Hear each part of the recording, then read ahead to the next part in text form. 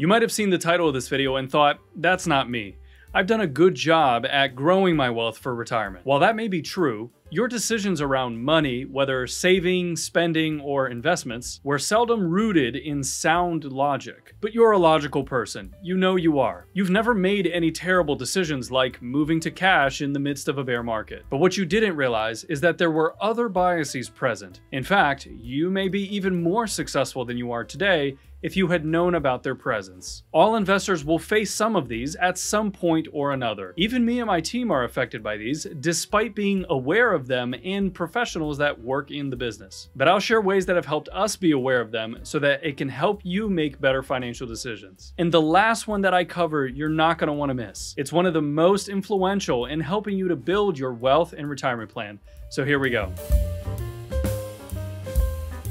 Investing might seem easy when you are shoveling money into your retirement accounts, investing aggressively, and looking away for 20 or 30 years. But that feeling goes away once you realize that now you're close to retirement and you're going to start to use that money you've saved. I've worked with retired feds for a long time, and I've noticed that people tend to feel differently about their investments as they get closer to retirement and beyond. What if the markets go down at the same time? What if they take too long to recover? Surely your C fund or S&P 500 investments will come back again.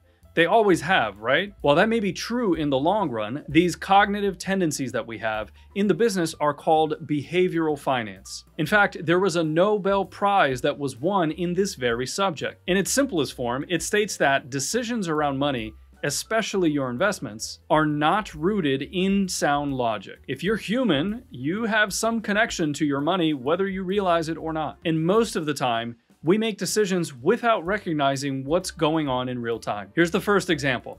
If everyone is investing in something and it's going up in value, there's a tendency for our wanting to participate in that as well. If you see your colleagues' TSP balances all going through the roof over time, but yours is just barely trailing along, at some point you're going to start asking yourself if you made the right decisions. This is formally known as herd behavior. In the late 90s, everyone was investing in internet stocks because of how well they were doing. Last year, everyone was investing in Nvidia because of how well they were doing. We have some clients who never watch the markets or definitely not individual stocks, and yet they were asking us if they should own Nvidia in their retirement plan. They were influenced by what was happening around them rather than objectively thinking about whether Nvidia actually belonged in their portfolio. And we all know what happened with internet stocks. They completely collapsed, with many of them never recovering. What was it that drove people to invest so heavily in those stocks? Or what is it that drives you to want to invest in the C fund or the S fund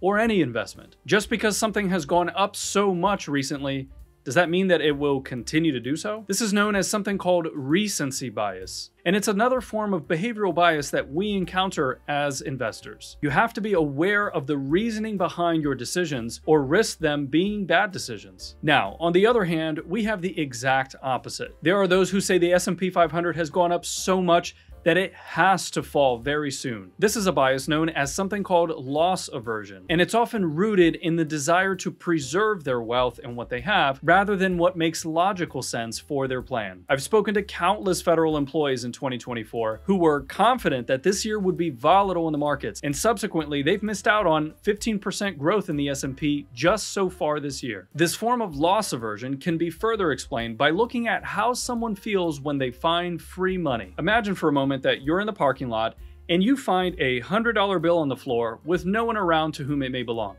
You're thrilled because you're now $100 richer than you were a moment ago. So we've got happy feelings. And now let's imagine that instead you found two $100 bills on the floor, but moments later you lost one of those bills. How do you feel now? Well, now we are less thrilled. The end result is exactly the same in both circumstances.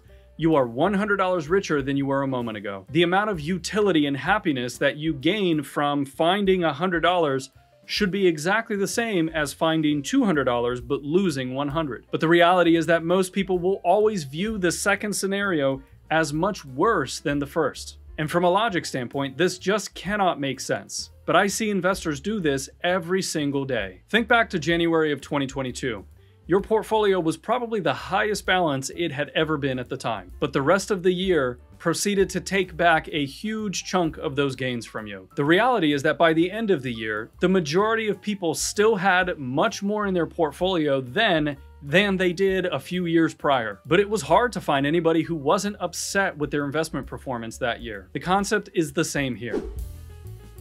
Our decisions around money are heavily influenced by our past experiences. I have clients who had parents who were babies of the Great Depression. These are people who are often quite terrified of the stock markets and are very frugal with their resources. In finance, there's a bias that we call money scripts, which are subconscious beliefs that we have about money. Ted and Brad Klontz developed the most common money scripts that investors experience. The first one we see is called money avoidance. Maybe it was hard financially growing up, and looking at account balances was always stressful. This has often led to an avoidance of tracking on how you're doing today, or an avoidance of doing the kind of planning required for your long-term success. The thought of the unknown is just too difficult to come to terms with, so we just avoid it. Another is called money vigilance. This is similar to avoidance, only someone is hyper-aware of their spending and savings, and may be overly cautious with money to the extent that they may even deprive themselves of the things that make them happy. Another one is money status or worship. This is where someone may feel better or worse depending on how well financially they're doing in any given moment. Sometimes people may find a sense of self-worth that's correlated to their financial worth, and that having less means they're less successful. Another way this manifests is one that everybody knows: retail therapy. Everybody loves to get new things, whether it's clothes or gadgets or tools, whatever. But this should not be what's driving your sense of happiness and fulfillment. Remember how I often define a successful retirement plan: living a retirement with dignity and financial independence. Note that nowhere it says have more money. The reality is that we often live with these illusions, rarely becoming aware of them. Many investors undergo something called mental accounting, which is when we look at sums of money differently, depending on its source or intended use. Now, some of this can be good. For example, we often use the bucketing approach when working with clients on an investment plan, and that can be helpful. But other times, it's quite harmful. For example, someone can feel good about having a bank CD that's paying them 4% in interest, but at the same time, have other loans like a mortgage or credit cards that might be 15% interest, 6% interest, and the reality is that they are losing more to interest than they are gaining. But this form of mental accounting can often mislead people to make less than ideal decisions. Another way to look at this illusion is to imagine a year where your agency, instead of giving you an increase of salary through a cost of living adjustment, they actually determined that they're going to reduce your salary by 3% that year because inflation was flat. On the other hand, if you were to receive a 3% increase to your salary through a cost of living adjustment in a year that there was 6% inflation, you would likely be a whole lot less upset than this first situation where they reduced your salary. The 3% pay reduction with flat inflation is deemed far worse than the 3% increase to salary with 6% inflation. But the net result is exactly the same in both circumstances. And the best way that you can fight against these kinds of normal biases is to be aware of them so that you can know and recognize when they appear. By having a formalized plan in place, you are forced to face these kinds of issues with an objective in mind, rather than having to rely on a gut feeling or nature to make the right decision. But even then, a formalized plan might not be what you think it is. In fact, many financial plans are quite worthless. Sounds contrary to everything that I'm saying, right? Well, you can see what I mean by watching this video on your screen next. Until next time, stay wise and stay wealthy.